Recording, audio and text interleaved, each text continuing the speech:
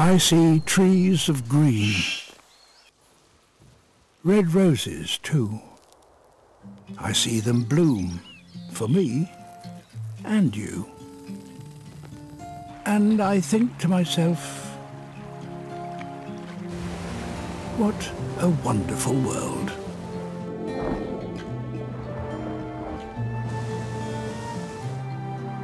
I see skies of blue, clouds of white, bright, blessed days, dark, sacred night. And I think to myself, what a wonderful world.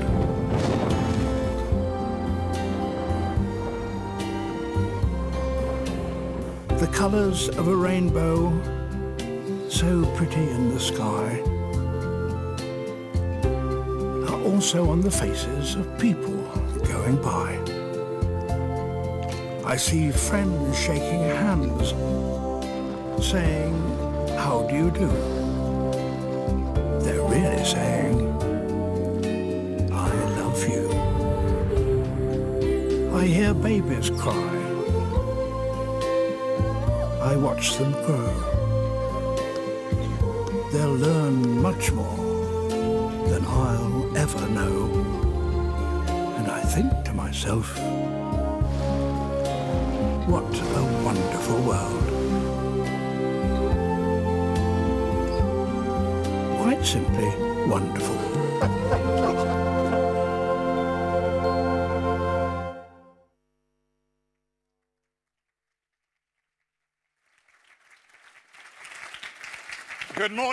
Good morning, ladies and gentlemen, and what a wonderful way to start this 6th WTM World Responsible Tourism Day. I'm very proud to be back with you for a 6th time. For those of you who haven't been here before, my name is Stephen Sacker. I'm the presenter of Hard Talk on BBC World News, and I'm especially proud to say that BBC World News is sponsoring World Responsible Tourism Day in conjunction, in association with the UN's World Tourism Organization. Now, I wished you all a very good morning. It is, of course, an extraordinarily bright and good morning for Barack Obama. Not quite such a brilliant day so far for Mitt Romney. I didn't mean that as a particularly partisan point, but I get the feeling of where you're coming from. But the point is, I don't know if you were up bright and early this morning or if indeed you pulled an all-nighter and were sticking with the coverage throughout the night. But it was very interesting, I think, that Barack Obama, who didn't choose to go heavy on sustainability and environmental issues during the campaign, I think for obvious reasons, given the nature of public opinion in the US right now. It was interesting that in his speech in Chicago after the victory became clear, he did make a point of mentioning his commitment to sustainability issues, to the environment and to the climate change agenda. So I would like to think that were he here today, and of course he's got a few other things on his plate, but were Barack Obama here today, he would be delighted to see the work that is being done on this particular day with this particular commitment from the travel and tourism industry. We are going to hear from a fantastic speaker who's going to tell us a great deal about very important conservation work going on in Africa a little bit later on. I'm not going to tell you any more than that. I'm simply going to add that when people ask me, Stephen, who was your best interview or your best experience on Hard Talk this year, I say to them, you know what, it wasn't a human being, it was an encounter with an elephant. An elephant in an amazing orphanage elephant sanctuary just outside Nairobi, which some of you may have visited, run by a wonderful woman called Dame Daphne Sheldrick. Dame Daphne takes young elephants that have lost their parents through poaching, and poaching is an extraordinarily grave problem right now in Kenya and other countries neighboring Kenya. She takes these baby elephants and she raises them. Her staff bottle feed these baby elephants for 2 years to enable them to survive, and then she puts them back into Kenya's national parks. It's wonderful work. It's something that I loved seeing, albeit just for one afternoon. And you're going to hear more about the importance of that kind of conservation a little bit later on today. So there's a lot to look forward to. But my first duty and pleasure this morning is to introduce to you somebody who's been a driving force behind World Responsible Tourism Day from its inception. It's the chairman, your friend and familiar figure here, chairman of WTM, Fiona Jeffrey. So Fiona, up you come.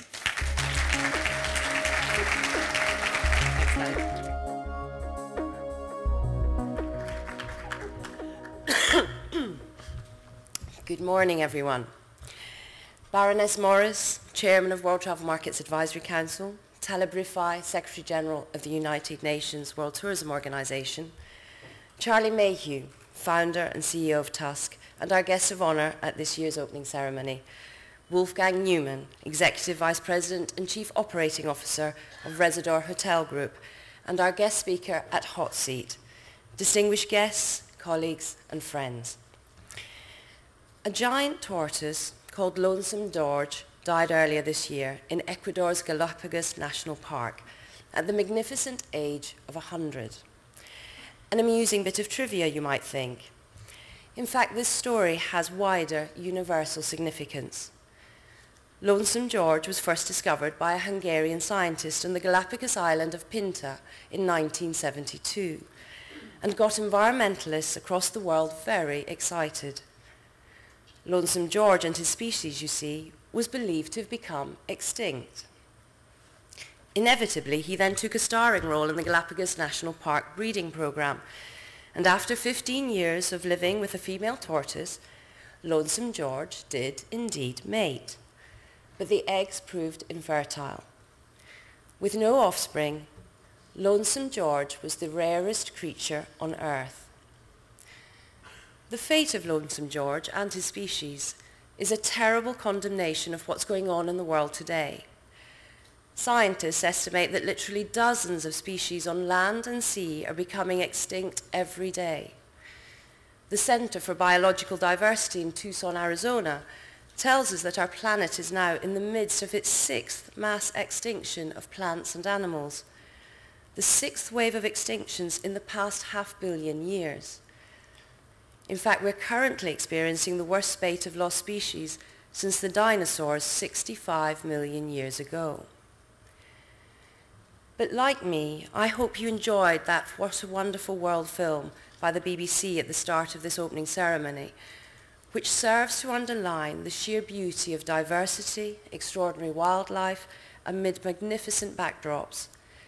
It's sites like these that, combined with good conservation practice, draws thousands of tourists every single day of the year.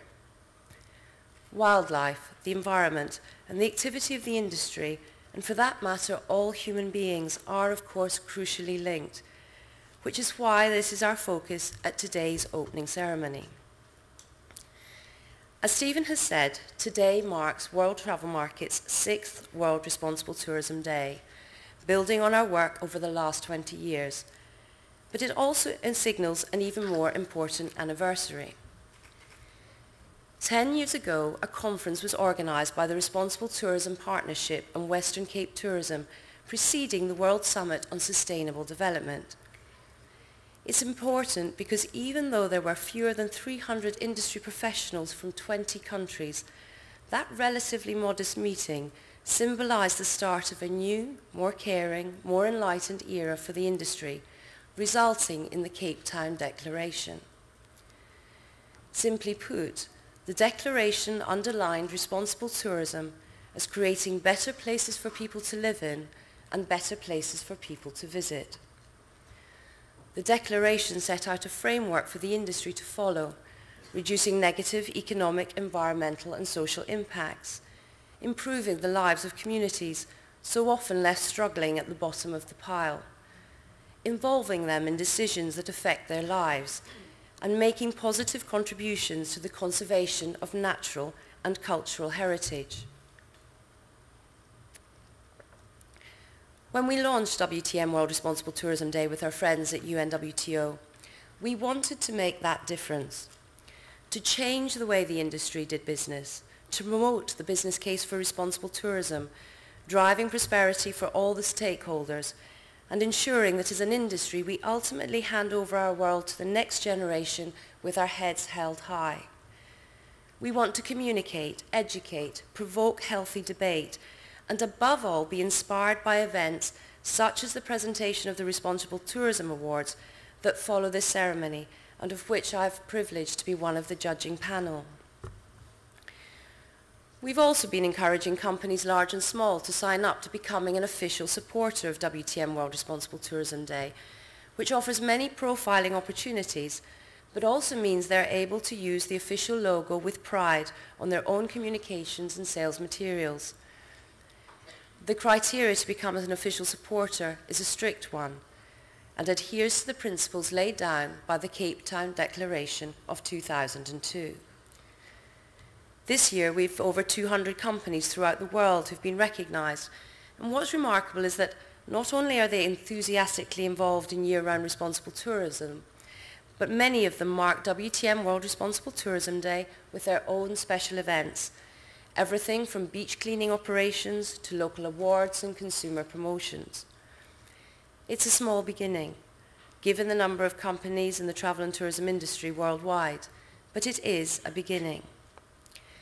Every year, more people jump aboard the responsible tourism wagon, but the challenge for the industry is to ensure that those companies and destinations who claim to be responsible are just that. As an industry, we need honest, transparent information about what they're doing and what they've achieved, and so do customers. World Travel Market's Responsible Tourism Day program has become so popular with delegates that it now spans 3 days, Tuesday, Wednesday and Thursday, but inevitably the main emphasis is on today. Staging a varied program of responsible tourism events is in itself not new. However, we try to make these sessions as focused and direct as possible, prompting the industry to take a long, hard look at itself without propaganda and hype. Our latest initiative is WTM Speakers Corner. It's named after the historic Speakers Corner in London's Hyde Park, which for more than 150 years has attracted huge crowds to listen and to air their views, debate and raise hot topics that not everyone will necessarily agree with. Here at World Travel Market, it allows delegates the opportunity to talk about their own responsible tourism activity, explore contentious opinion and ethical trends. Located on the exhibition floors in the North and South Halls, 13 brave responsible tourism activists are speaking out for the maximum of 10 minutes each. It's a lot of fun, but there's a serious purpose behind the smiles and the innovation. To me, WTM World Responsible Tourism Day is a melting pot for ideas, often confronting controversy, and making everyone think a little more deeply about the future sustainability of our industry. The aim of this year's Responsible Tourism Programme has been to be very focused, unearthing key subjects that really need our attention, including child protection, volunteering, carbon emissions, and the preservation of our natural and cultural heritage. A session on Thursday also shines a spotlight on issues surrounding accessibility for the disabled. There are many disabled travellers who have given up trying to book a holiday because of obstacles that are put in their way from the moment they try to make a reservation. Yes, there is some progress being made, but not nearly enough. Collectively, the industry often turns its back on the disabled, ignoring their pleas for better access, which allows them to take a holiday without fear of discrimination or embarrassment. If we look ahead to the growth of an ageing population that is used to the opportunity to travel, we are, in my view, currently acting as an industry irresponsibly, and this is a community that needs to be better recognised and serviced. But there is one ongoing and complex debate above all others that demands deeper discussion, and that's the amount of global greenhouse gases the industry is responsible for, balancing the beneficial and harmful effects of international tourism. So can there be a middle ground? And can the industry become a force for environmental as well as economic good? Should governments take over and make the amount of carbon emissions a matter of statutory legislation, or can results be achieved? This afternoon, 2 teams will line up for our WTM World Responsible Tourism Day keynote debate with World Travel Market's Responsible Tourism Advisor, Professor Harold Goodwin, ensuring fair play. I'm glad to say, though, that we're not alone in tackling this difficult topic. I'm delighted that Wolfgang Newman, Executive Vice President and Chief Operating Officer of the Residor Hotel Group, one of the world's fastest growing hotel companies, who from the beginning of next year becomes the group's new President and CEO. Wolfgang will be taking WTM World Responsible Tourism Day's hot seat here on the stage later this morning. Those of you who know Hot Seat are aware that this is a prestigious, but also, unusually for this kind of event, a hard-talking and frank assessment of significant achievement in responsible tourism. Wolfgang will be chatting to Stephen about Residor's new group-wide initiative, Think Planet, and his aim to save energy in more than 330 hotels in 70 countries with a total of 95,000 rooms. The Think Planet programme aims to reduce consumption of 25% by 2016 in all Residor hotels in Europe, the Middle East and Africa, including Radisson Blu, Park Inn by Radisson and Hotel Missoni. It's certainly a big ask, and we'll look forward with interest to hearing about how such a large expanding group of hotels like Residor can set an ambitious goal to reduce energy on such a large scale in a relatively short time. Now I want to go back to the beginning, the story of Lonesome George, what this means to the world and particularly travel and tourism. The truth is that without conservation taking a central role in responsible tourism, we and the planet will be dramatically poorer.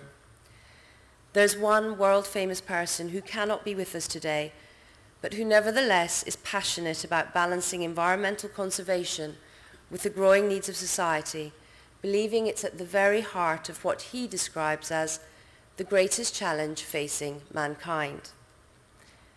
Prince William is an active royal patron of Tusk, Africa's leading conservation organisation, helping its founder and CEO, Charlie Mayhew, whenever he can. Take a look at this. Having friends in high places is crucial for an endangered species like the black rhino. Carrots particularly going down well, aren't they? Yeah. Zawadi has spent the first 5 years of her life in captivity, but that's about to change. Her keepers here at Port Lympne Wildlife Park in Kent are preparing her for a new life in Tanzania. It's hoped she'll breed and help boost rhino numbers there.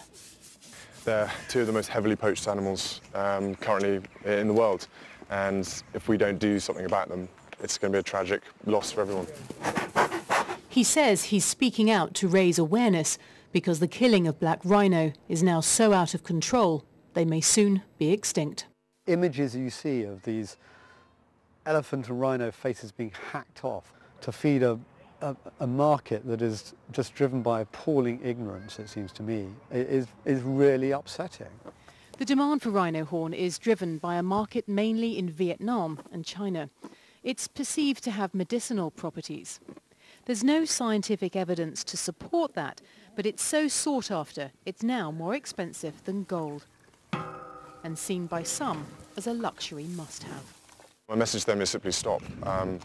It's a message about educating people and understanding that when you buy that rhino horn or when you buy ivory, you are taking this from an animal that has been slaughtered for this decorative ornament you have on your mantelpiece or you have at home. Is that really what you desire and you think is right in the world? For someone who isn't aware of that taking place, we can have the education. What would you sit down in a room with someone who does know that that's what the situation is and are carrying on regardless? Well, I think they're extremely ignorant, I think selfish, I think wrong, totally and utterly wrong. Makes you angry, I can... Yeah, it makes me very angry, yeah. It's a waste. Zawadi, whose name means gift in Swahili, could offer new hope. On the day of departure, she's crated sedated and loaded onto a cargo plane.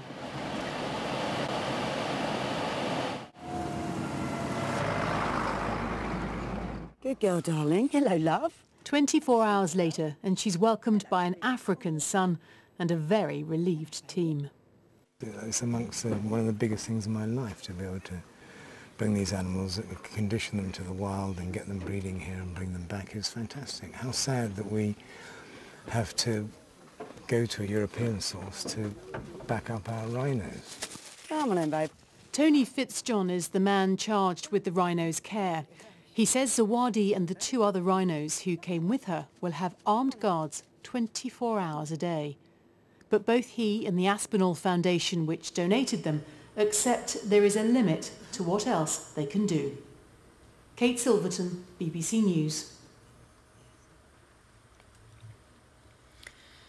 Currently, Tusk is at the forefront of the fight to save wild animals, becoming a distant memory for tourists. The situation in Africa has reached catastrophic proportions, with poaching sweeping through the continent, decimating wildlife and damaging national and local economies, including the travel and tourism industry. Ladies and gentlemen, please welcome WTM World Responsible Tourism Day's opening ceremony guest of honour, Charlie Mayhew, founder and CEO of Tusk.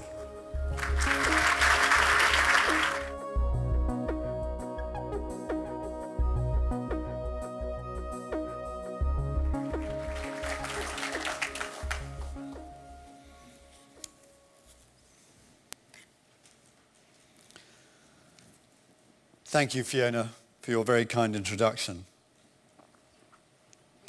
Ladies and gentlemen, the Prince, like his father, has indeed taken a proactive role in helping to raise the profile of some of the big conservation issues that we face today. And Tusk is incredibly fortunate to have him as our patron, both here in the UK and in the USA. And perhaps more importantly, he speaks for a younger generation who are set to inherit the world that we choose to leave him.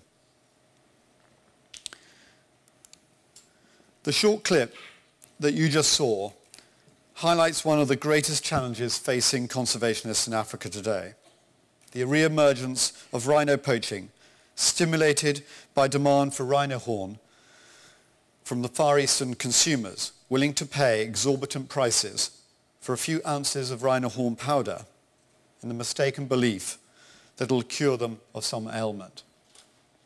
The truth is that taking rhino horn is little different to biting your fingernail. It is something that has no medicinal value whatsoever. And yet in some markets, rhino horn is selling for $40,000 a kilo and more, making it more valuable than gold. It's complete folly. And yet it's a tragic reality that this is an iconic species which has been on this planet for more than 50 million years and is itself a huge draw to tourists in Africa, could go extinct in a mere generation.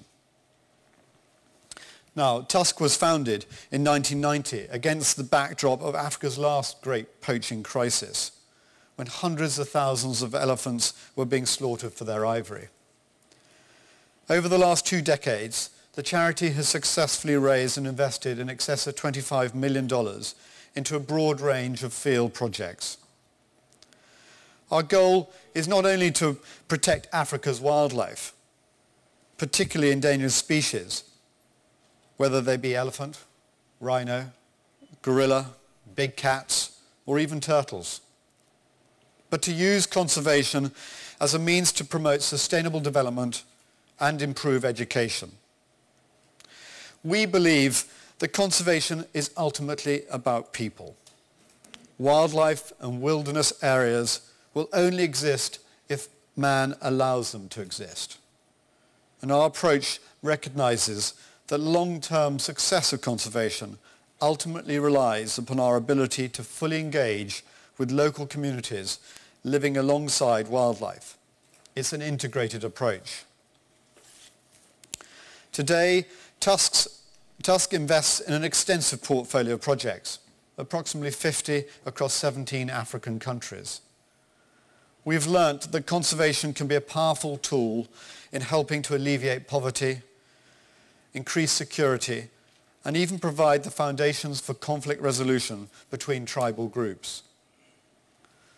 For a country like Kenya, 70% of its wildlife lives outside national parks. This rich wildlife heritage is immensely valuable in terms of tourism potential for Kenya's overall GDP. And the same is true of many other countries in Africa and around the world. So making conservation relative to the lives of ordinary rural Africans is critical. Wildlife has to become their asset. Tusk has been at the forefront of investing in community-based initiatives since 1993, first in Zimbabwe, but perhaps the best example now is a growing collection of community-owned and managed conservancies in northern Kenya. 20 years ago, this particular region of Samburu had been at the heart of the ivory killing fields, an insecure land that few people and certainly no tourists were willing to tread. Today, it has become a safe haven for wildlife and a flagship initiative to show how responsible tourism can bring tangible and financial benefits to the local communities. With the support of Tusk and under the auspices of the Northern Rangelands Trust, this visionary approach, pioneered by Ian Craig of the Lewa Wildlife Conservancy, has recovered a vast tract of habitat that covers nearly 3 million acres of community land. The transition has been extraordinary, and the benefits are clear to the people. 19 individual community-owned conservancies have been established under a common conservation model that now benefits 150,000 people.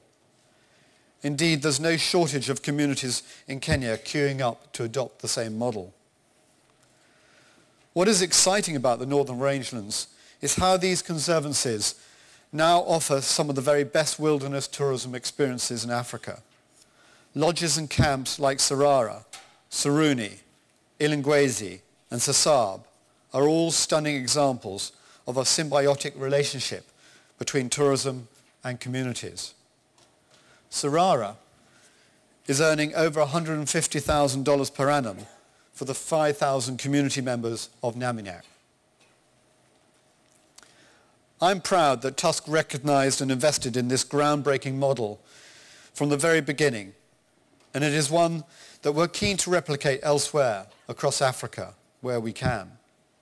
In the Masai Mara, too, we're supporting a similar move by communities to form successful conservancies around the famous park.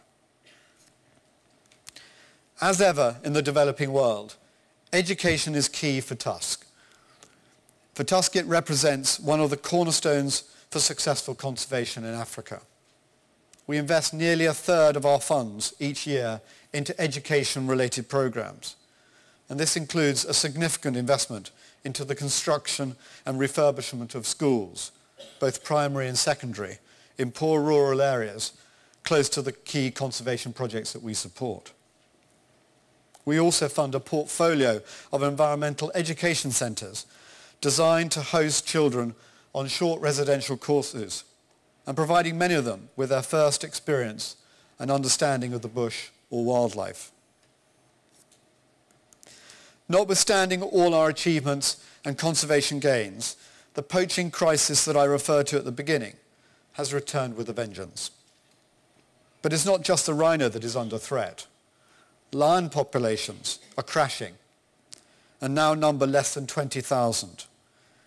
And the African elephant is once again succumbing to unprecedented demand for its ivory, driven by consumers in the Far East and China. Today, Africa's elephant population could be as low as 400,000, down from 600,000 in 1989 and 1.3 million in 1979. The figures are shocking.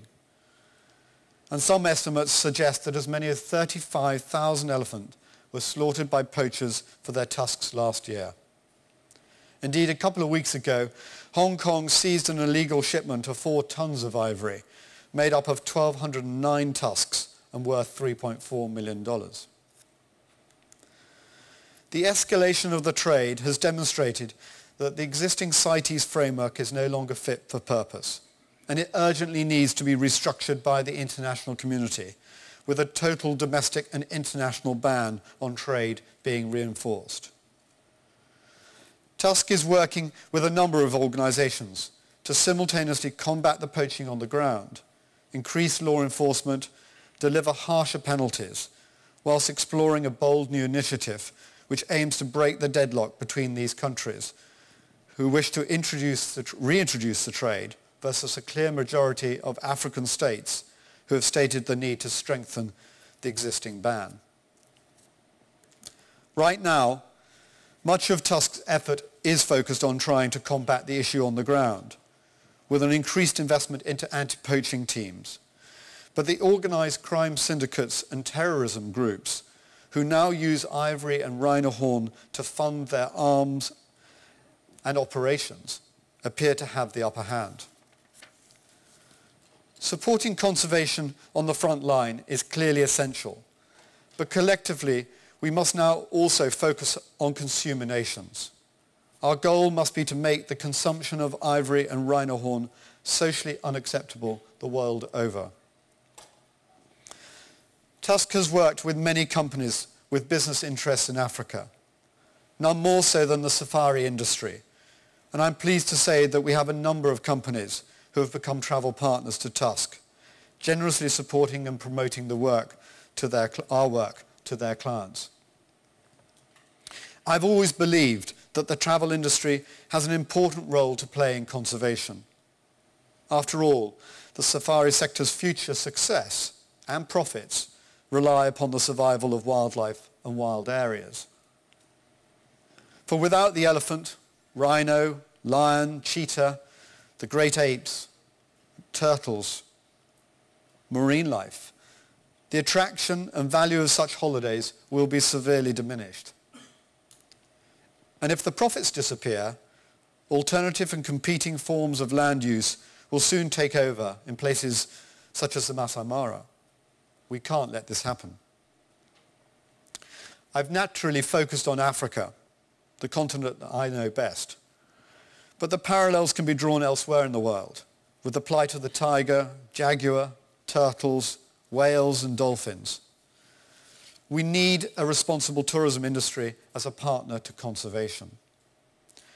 Tourism is a major contributor to the wealth of many countries, and the industry has a powerful voice which can help to persuade governments to act in support of the environment and conservation, enforcing laws that protect biodiversity and coming down hard on criminals or irresponsible business who seek to destroy it. I want to leave you with this classic photograph of a famous elephant matriarch, Kumquat, and her family taken in Amboseli National Park, Kenya. Kumquat is one of Amboseli's finest remaining old matriarchs, and she was born in 1969. Here she is with her two daughters, Kwai and Quantina. The photo was taken actually just 10 days ago, on the 27th of October, below Mount Kilimanjaro. But 24 hours later, all three adult elephants were killed by gunfire, gunned down, and their faces chainsawed off. The older calf is missing, and the younger calf has been taken to Daphne Sheldrick's orphanage that Stephen mentioned earlier. 3 days later, the game rangers from Big Life Foundation, funded by Tusk, tracked down the poacher and in conjunction with KWS arrested him. I'm afraid this is the reality of what's happening every day in Africa. Ladies and gentlemen, we can't let this continue. And governments, law enforcement agencies, conservationists, and the global travel industry all need to work together to ensure that it stops. I believe we can. And so, with no further ado, I have great pleasure in opening the 6th WTM World Responsible Tourism Day in association with the UN WTA. Thank you very much indeed.